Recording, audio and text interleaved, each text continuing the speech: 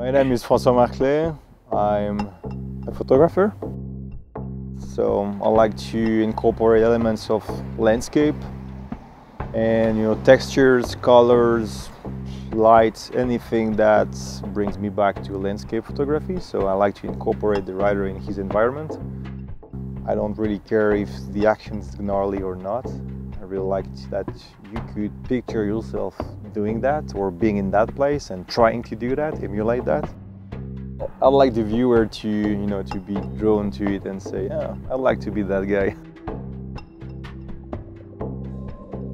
To motivate people to go out, do that kind of stuff, regardless of whether you're good at it or not, who cares? Just be out there, enjoy yourself, and that's what matters most, I guess.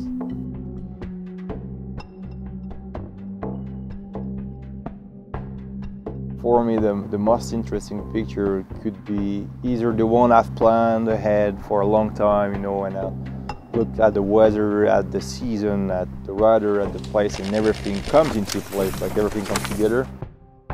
You've got exactly what you were envisioning. That's cool. But also, I love it when you struggle, when the light is shit, and you don't get what you're looking for.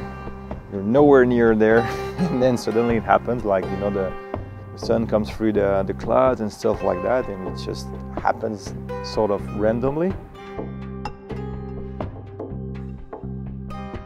I love riding with my friends. I really like just having a good time, trying to follow the wheel of the guy in front, kind of laughing about it at the bottom, or yeah, just like the group aspect of it.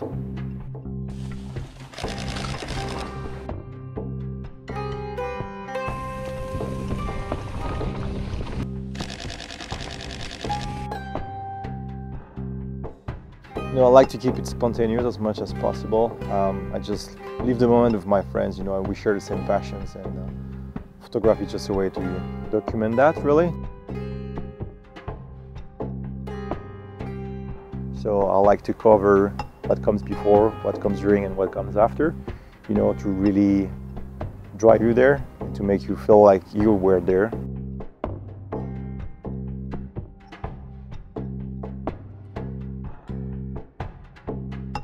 No, I would say maybe documentary, but not in the classic sense, but documentary because I capture the moment that I'm living.